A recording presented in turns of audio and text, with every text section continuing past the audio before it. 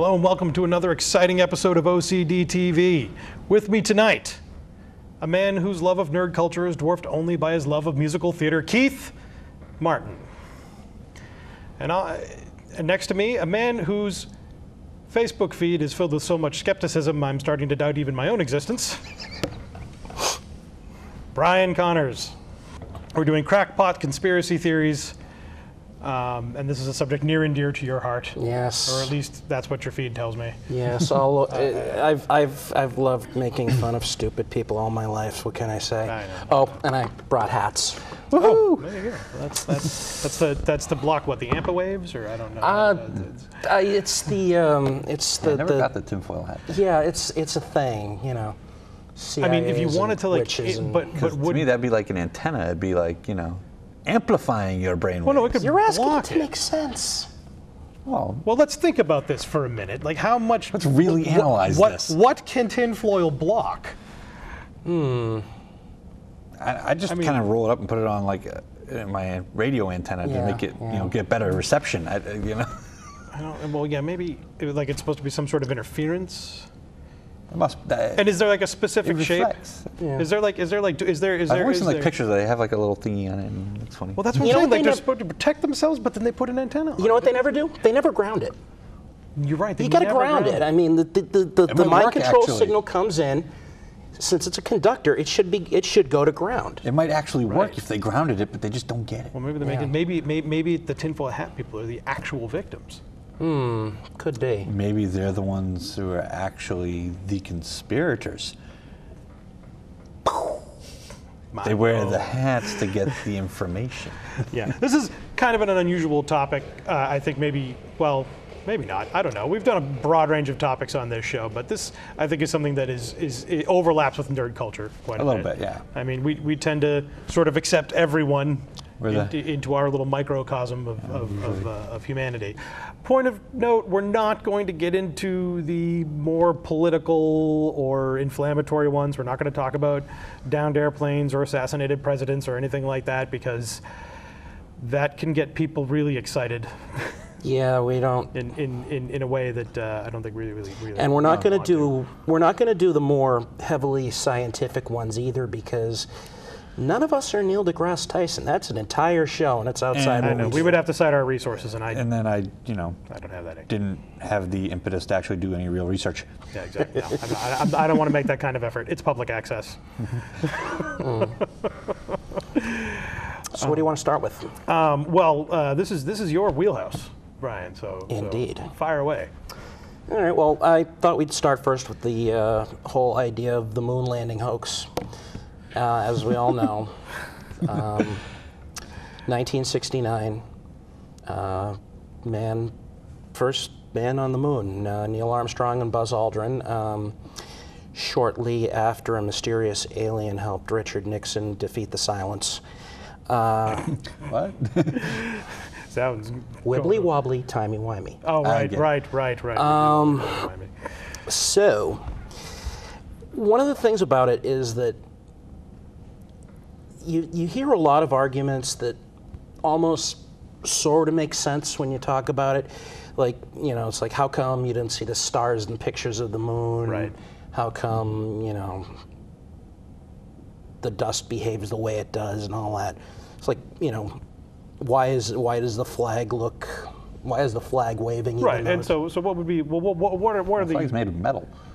Well, yeah. What is the explanation essentially? Okay, to start with, why aren't there stars in the background? That's because of the way the cameras worked. The film just wasn't fast enough to pick up the stars. Okay.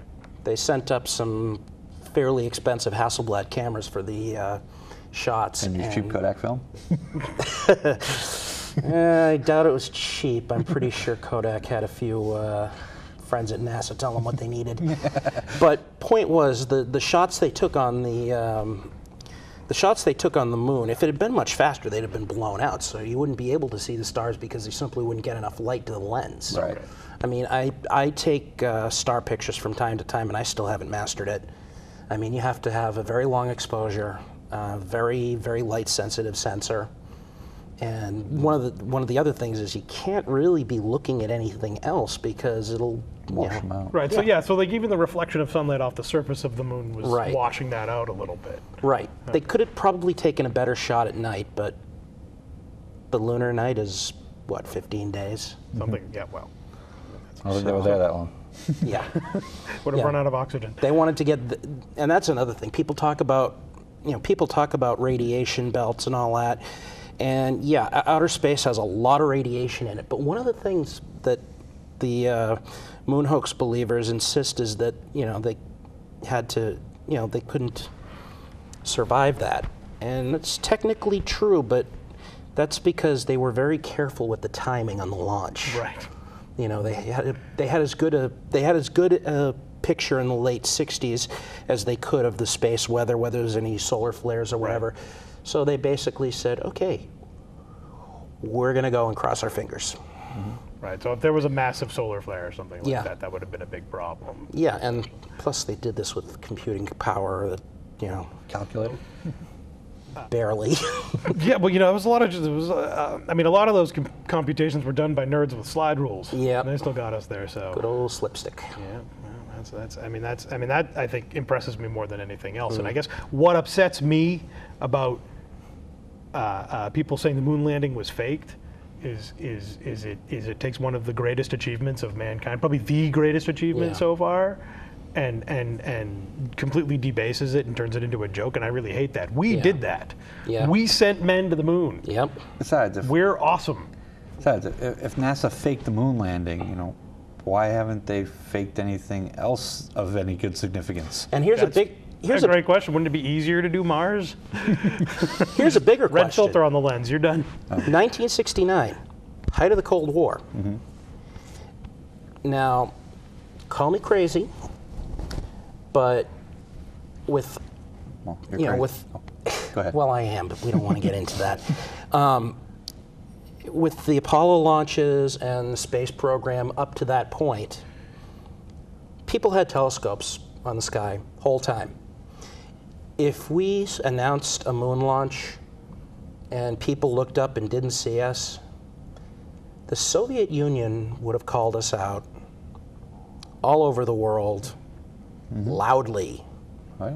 And that I think is the number one reason that we had to have gone, because there was no way we could have not gone and not be noticed. Yeah, especially since during the space race, the Soviets hid all of their failures and mistakes and only published their successes. And we're more than happy to show every time an American rocket blew up on the pad.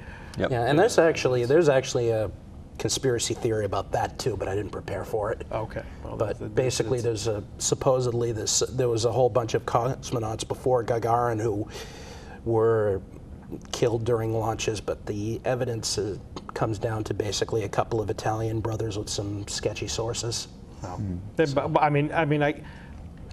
It's not inconceivable to think that a couple of guys probably would have died in those experiments, and the Russians covered it up. But now that there isn't a Soviet Union anymore, it seems like their families might have come out and said, "No, they died." Yeah, there would be more evidence essentially. Well, plus it's a funny thing. Russian engineering has this interesting thing where we try to assume stupid human, smart machine, and we try to idiot-proof everything.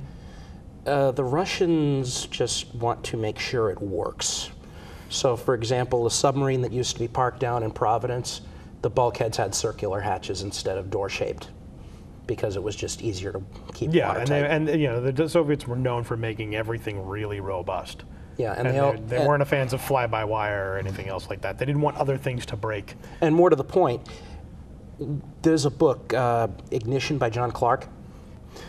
You can find it. I don't remember the exact website, but I think it's University of Michigan has an archive of old science books. You can download it there. And it's a history of rocket propellant development in the 50s and 60s.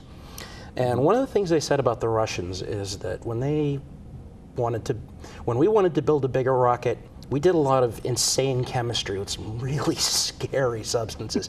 The Russians just made bigger rockets with more kerosene in the tank. It's just like the AK-47, which is a fantastic weapon. You can drop it in mud, pick it up, and still fire it. Yeah. I was in the military, and with the M16A2, you get a little dust on that thing. But we digress. Talking about Russian-made things. Yeah, okay. yeah. But that has nothing to do with the moon landing. Why? This is more of a question because of the research that you've done. According to the moon landing skeptics, why did we fake it? That's anyone's guess, but I think, again, the Cold War comes into play. Yeah, the whole wag the dog thing. The idea is that we were trying to put one up on the Soviets, so we pretended we were doing something. Right. But again, this was one of those things that was nearly impossible to hide. Right. So we're trying to sort of one-up Sputnik. Right. Yeah. One-up Nick. I mean, that was the whole, that was the whole thing with the space program to begin with. I mean, it got us a lot of this technology and such, but in some ways it was as much cooperation and one-upsmanship at the same time. And yeah, when you read about the scientists involved on both sides, they attended a lot of meetings together and shared a lot of the science with each other, what they were allowed to anyway. Right. I forget who said it, but in the early 60s, someone asked a famous scientist what they expected to find when they got to the moon, and they said Russians. They were ahead of the game at the time. I could check, but yeah, that would be kind of that lazy. sounds pretty good. I'm glad. We'll have to Google that later. So you had something about the flag you were saying? Oh no, yeah, the explanation for why the flag is doing what it's or is behaving in the way it appears to be. That's interesting but short. The flag is not actually waving in all the pictures. What happened is that the flagpole it's on wasn't just a stick, it was L-shaped. So when they unfolded it, they couldn't unfold it all the way, so it came out a little wrinkled. Because it was like a crossbar across the top, right. and it was stuffed into the pole or around it. And Yeah, it quite, and I think what happened was that they couldn't fully extend the crossbar. Okay. So it's not, it's really mundane stuff. So it looked crinkly. Yeah. So it looks cooler then. Yeah. Because you know. They did it for effect. Exactly. It was totally planned. That's right. Yeah. Just like Neil Armstrong's totally botched line. Yes, that's not how it was written. No, he had planned it in his head. Right. And was really nervous and blew it. I'm not sure if he blew it or just slurred it, because Well, he said, okay, it's one small step for man, one giant leap for mankind. There, I just botched it. See, that's how hard that line is. Yeah, but originally what he had planned to say was that's one small step for one man or a man, and he just kind of. Right. I imagine as being a part of a momentous occasion, nervousness goes. That was probably as high as it gets. Yeah, there's no pressure. Yeah. I mean, I feel like just the first guy who's ever going to step foot on the moon. No pressure. Plus, keep in mind we're talking about a link over hundreds of thousands of miles, so it's entirely possible. One small step for, kind of slurred them together. Well, and just got mashed up in the audio. Well, no, he admitted to flubbing it up, but again, yeah. Like who else? Like if you're not Neil Armstrong, you're not the guy who did the greatest thing ever. Like who's going to top that? Yeah.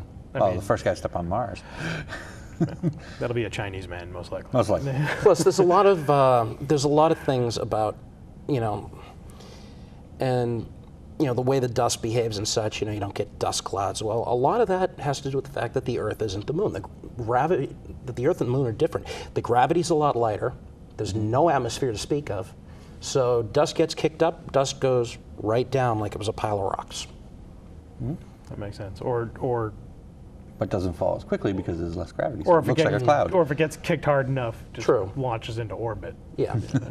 Because what causes dust clouds is air resistance. But they were very high. But the cameras were very high resolution cameras that right. they brought with them. It's not like you can explain this by saying, "Oh well, terrible equipment." Probably, they're probably 120 film. Okay. So. God, I mean, it's tough enough getting one of those cameras to work normally. I mean, imagine getting it to work on the moon. But I guess that addresses all of those concerns. So I guess that would segue into our next topic. I'm not saying it was aliens, but it is. But it was aliens. aliens. Because everything's aliens. I've watched enough of H2 to know that it's aliens. Remember when the History Channel played educational programming? Yeah, right. They talked about history? They talked about actual history, not one guy's crackpot theory that got taken completely out of control. UFOs, something that kept a lot of people fascinated for the latter half of the 20th century. Project Blue Book, U.S. Air Force Exactly. did extensive research into the matter. And as I understand it, the leader of Project Blue Book was convinced that there was a genuine phenomenon taking place. He wasn't actually saying it was aliens, but he felt like there was something. There was something. Yeah. That it was something. Yeah. He never came out and said aliens, but all the evidence. I mean, well, I'll let you field this. How did we go from, lights in the sky and to bodies and alien autopsies to explanations in weather balloons, and now where we seem to have Swamp gas. there hasn't been any photographic evidence of UFOs Right. ever since everybody got a phone in their pocket. And the few cases you find where it might actually be a UFO, probably a plane. Like Area 51, I mean, people like, oh, they must have flying saucers and all that there. They've done some pretty amazing stuff. That was where the F-117A Nighthawk was tested out. Yeah, and at that time, there were people talking about these weird triangular-shaped aircraft flying and around, stealth and bombers. it was really our stealth fighter, which was in use for 10 years before the government even acknowledged it was. Yeah. It But- existed. Actual aliens? No, not so much. Like Roswell, for example. The whole story was kind of embellished by the newspapers, and somehow what was originally a classified project for a balloon carrying a radar reflector turned into a crashed spaceship with bodies and such. And, truth of the matter is, the entire mess fit into the trunk of the Air Force officer who came to investigate. I think, I'm just spitballing here, but I feel like people really want aliens to exist. Right. Well, I think we all Well, sort it's only of, logical to think that obviously we're not the only the discovery living creatures of that existed. an intelligent extraterrestrial life form, the discovery of a microbe Would on be another just planet would be the huge. greatest discovery in human Right. history. That would be momentous, and I think people are just really excited about it. Here's one of the only things, like, as far as aliens visiting, that I always kind of go back to. It's like, okay, so they flew all this way. They don't talk to anybody, except for maybe some guy who's all alone, way out in the sticks. No one else sees it.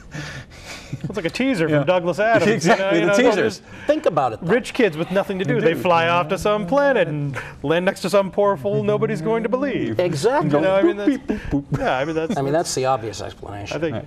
Well, why wouldn't they go to a population center? Well, there is a darker side to the whole thing, though, because you talk about alien abductions and all that, and that seems to have a very long history before anybody really seemed to know what aliens was. You go back to medieval legends, incubi, succubi, Right. Yeah. and there's actually a term for that. If you're, because sometimes when you're either falling asleep or waking up, sometimes you wind up having these really vivid and traumatic dreams, and a lot of times they have elements of not being able to escape. And you're probably experiencing sleep paralysis at the Right. time. When you're going to sleep, they're called hypnopompic hallucinations. When you wake up, they're called hypnagogic. And in both Those are cases, really big words. yeah, I had to Proud look of And them you up. get you a dime. Hold Yeah, on, whoa. 10-cent I word. had to look those up because I wasn't sure which was which. But what happens is you have these really vivid dreams, and back in the Middle Ages, people would think you were being attacked by witches or demons. And now people think it's aliens. And they're so vivid, they feel real. I mean, I've had that kind of dream where I wake up and I'm like, wait a minute, I'm still did right that here. really happen? Oh yeah, we've all been there. Yeah. And the problem is people mistake it for reality. And that, Well, what about abduction phenomenon? Like, as I understand, the research into it shows some level of evidence where, or at least some researchers believe that something may have actually happened to certain people. I would not consider the evidence to be terribly strong. Okay. Because what happens in a lot of cases with these kind of things is that, first you bring in Occam's razor, which is traditionally do not multiply entities unnecessarily. In other words, Explain that for the kids. the simplest explanation that covers all the evidence is the most likely. Explain it like I'm a 5-year-old. So it's, once you factor that in, a lot of times it really does come down to things like sleep paralysis, maybe drug use, that sort of thing. Yeah, you don't say. Drug use. A little too much LDS in the 60s. Well, that's what. Well, I think there was a certain overlap. I think of the sort of ufologist community and sort of the New Age religion community, which has always struck me as a bit odd. But I suppose putting your hopes in the future of humanity being brighter. On the shoulders of some great civilization that's mastered to lead us out of the darkness. Well, like exactly, Prometheus. exactly. Some kind, a Promethean extraterrestrial. Right. And the thing is, the thing is, it doesn't help that like Chariots of the Gods, which is one of the more famous books about ancient astronauts. The truth of the matter is, that particular book. I like to think of it as the reefer madness of archaeology. Because the author, Eric von Däniken, has openly admitted to making up facts, and besides which it was the 70s. Besides which, I don't know how many people notice this when they read the book, but there's actually a certain undercurrent of racism in there that they look at. From a German. Really? Swiss, but yeah. Oh. But Close enough. basically, he's looking at these things that we can pretty well explain how the pyramids in Egypt and Mexico and such were built, but they're looking at he's looking at these things and saying, well, they could not have done this, and it doesn't. Yeah, it's. You had a group of civilizations spread throughout the world. Religion developed independently amongst most of those. We all understand this. Religion is common to every culture on planet Earth. Most of them had legends about gods in the sky. Yeah. And they needed to reach the gods, or perhaps they were astronomers and wanted a vantage point over the forest. And they needed to get higher. Was the point. And as I said to someone in a similar problem, same solution. As I said to someone in a. I have to stop interrupting as much. As I said, it's okay. We interrupt each other. Fine. I'm interrupting you now. As I said to someone in your right now, typical internet flame war last week. Also now. The funny thing about pyramids, the only thing they measure is the dimensions of a carefully arranged pile of rocks, such that it won't collapse on itself. Exactly. Yeah, it's called geometry. I mean, if they were completely identical to each other, right down to the artwork, that might be a little weird. Actually, the simplest explanation would be that they shared each other's, culture. So lastly, I guess would be to move on to our final topic, which sort of links into this whole government cover-up conspiracy thing, and those crazy moon rocks maybe they brought back, but would be chemtrails. Oh boy. Oh, you mean all the condensation coming off the wings of those Yes, aircraft?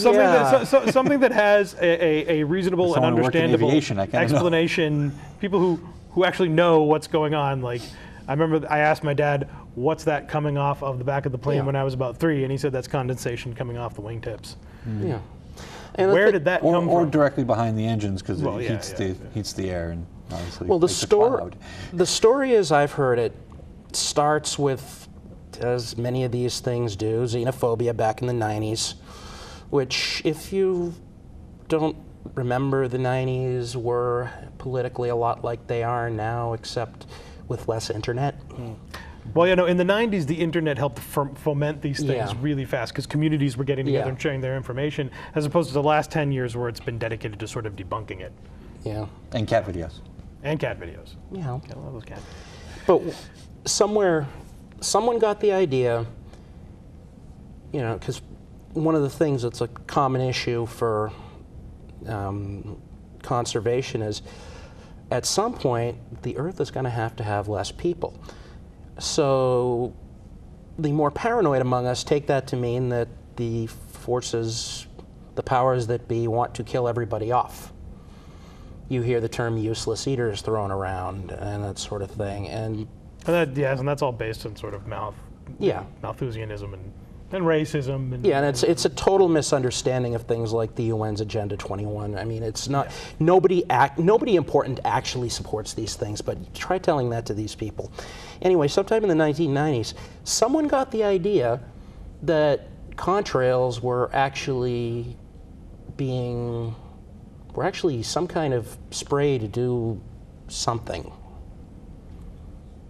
Exactly what nobody really seems to agree on. Yes. Wait. So is that what the tinfoil hats are for? Yeah. No, that's for beams. It's like the underpants gnomes. You know? Yeah. Phase 1, collect underpants. Phase 2. Phase 3, profit. Phase 1, spray chemicals. Like, wouldn't we be able to? I mean, at some point, wouldn't have somebody like been able to detect it? Yeah. I guess.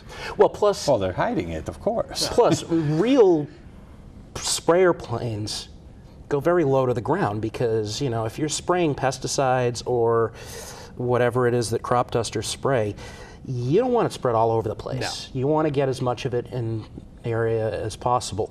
If you're spraying way up 30, 40,000 feet, the winds are not going to be the same as they are on the ground. So essentially, it's one of these things where maybe it's a somebody's really change, gotten carried away with the concept. Yeah. Essentially. And then, well, that brings us to the end of our show. Oh, wow. Covering those 3 topics. Yeah, that was fast. We actually had a lot to say on that, Brian. Yeah. So, thanks for watching, everybody. Keep being awesome.